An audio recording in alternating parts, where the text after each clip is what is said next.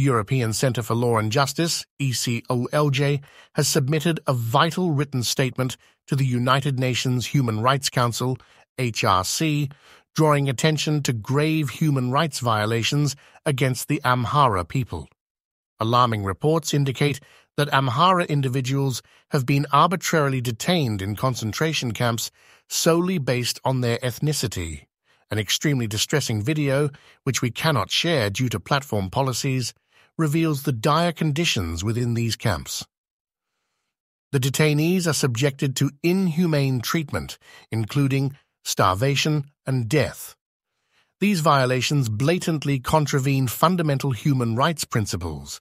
The ECLJ implores the international community and the HRC to take immediate action, urging authorities to cease these abuses, dismantle the camps, and hold those responsible accountable.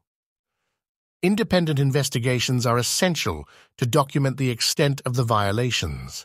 We must collectively work to end this humanitarian crisis and restore the dignity of the Amhara people.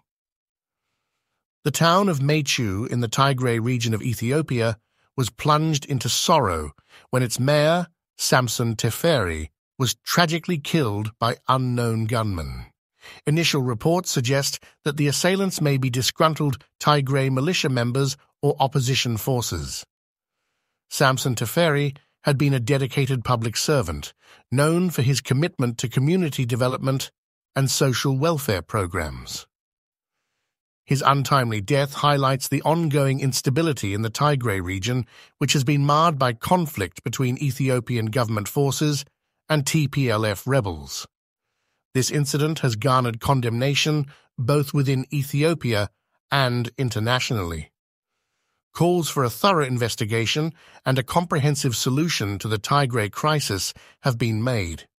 The people of Machew and the Tigray region are left mourning the loss of a leader who had worked tirelessly for their betterment, hoping that his legacy will inspire a path towards peace and stability.